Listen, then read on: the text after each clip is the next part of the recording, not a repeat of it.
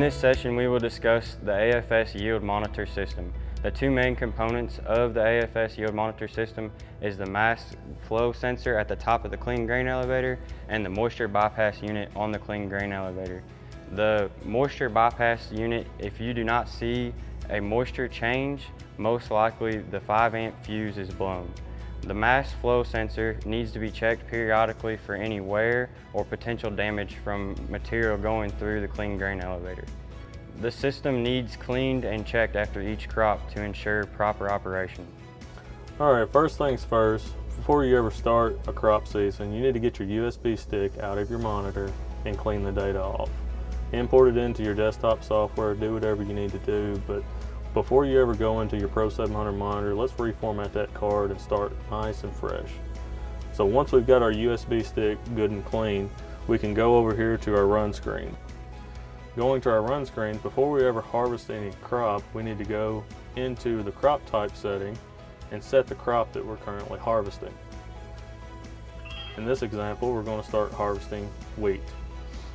If on your combine you're getting a very long list of different crop types, you can edit those down like we've done on this machine. You can do that by hitting the back button, data management, filter, and then go up to the top of the screen and hit the filter crop list.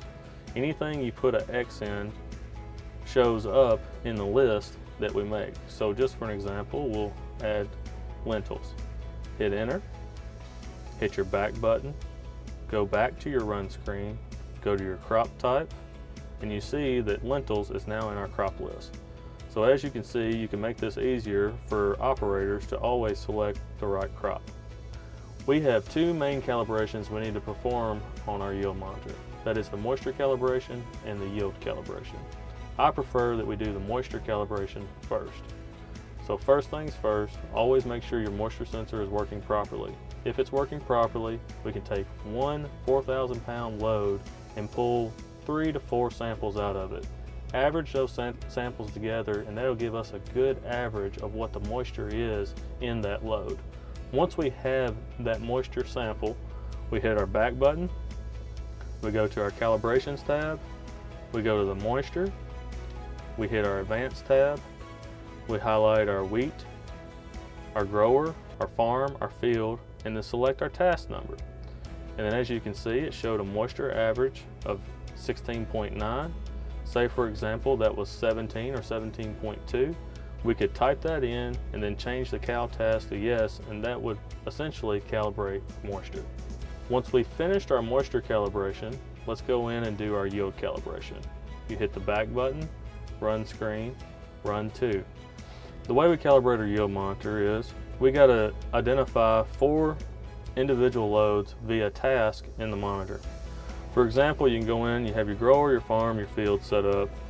We go into the task and just give it a unique name of some sort. In this example, I use load 1. We can also use cal 1, cal 2, A, B, C. It's just something unique that gets us away from the date timestamp so we can easily find it in our yield calibration screen. Once we have harvested the 4 individual loads at different flow ranges, we can now input the actual weights of each one of those loads. So to do that, we'd hit our back button, we go into our calibration screen, hit our yield tab, and go through and find that load.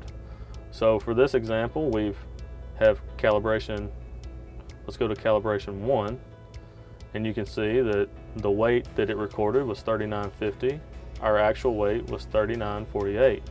So to make that change, we would change the cal task that was set to no to yes.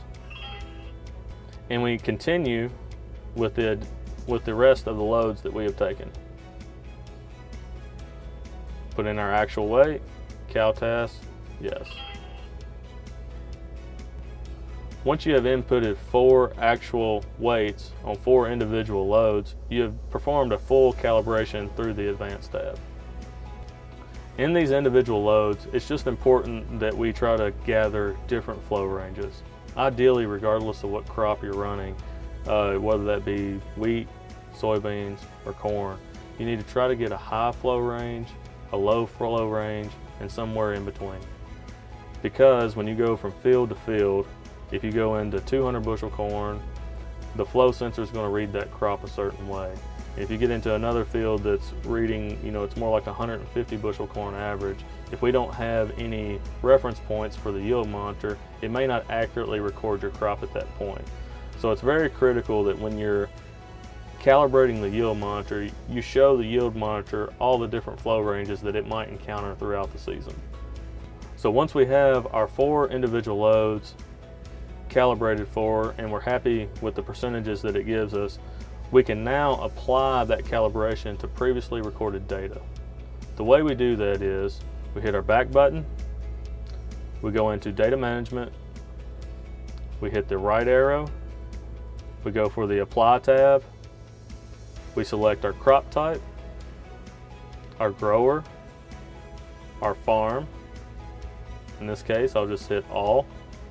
And then you just simply hit apply calibration. It'll ask you the question about calibration data for selected tasks will be updated to latest. Continue. You just simply hit yes. Now you've applied that calibration to your entire data set for that crop. This concludes our series on the AFS yield monitor. If you have any more questions, feel free to reach out to your local precision ag specialist.